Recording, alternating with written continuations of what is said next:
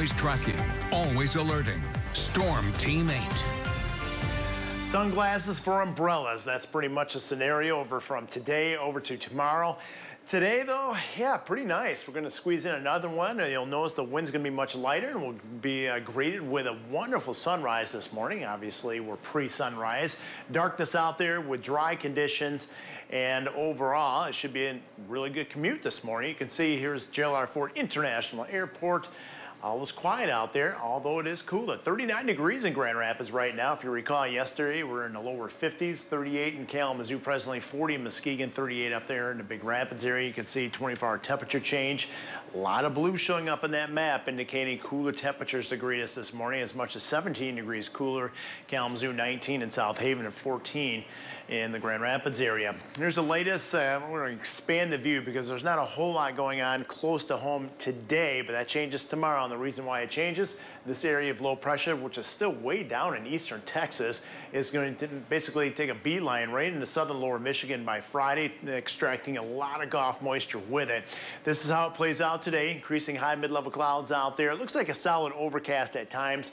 It may be, but it looks as if those clouds will be thin enough to allow lots of sunshine through. By later on this evening and tonight, the rain's going to be moving in from south to north. We'll pick it up tomorrow morning of that area of low pressure moving in. And you can see by 6 p.m. it's going to be smack dab right over the Grand Rapids area. The warm sector off to the south and east will be a better chance of some storms. We'll get just a general solid rain that will likely last for hours. And then on the backside of it, windy conditions and rain showers be most prevalent. It looks like the first half of Friday may actually dry things out the second half, but drying out, it's going to take a while because just one of the forecast models, this basically is a hint of what most of them say, anywhere between 1 to 3 inches worth of rain.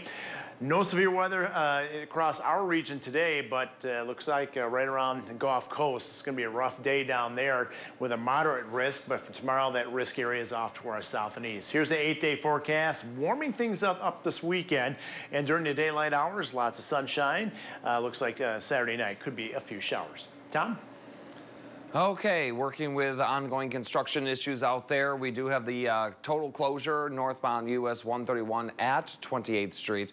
The closure lasts through Burton, and then you have one lane from there through Pearl Street. So very slow going, and what we've been noticing is the trend in the morning is a lot of people following the posted detour, diverting through M6 to eastbound I-196, and then we pick up a backup a lot of times from the 28th Street Wilson Avenue area all the way through downtown Grand Rapids along the eastbound lanes of I-196. So slow going on both freeways, so just be aware of that as you head out the door this morning. Other than that, right now, everything running on time. I'll have another update for you coming up in about 15 minutes. Teresa and Donovan. All righty. Tom, thank you, Mayor.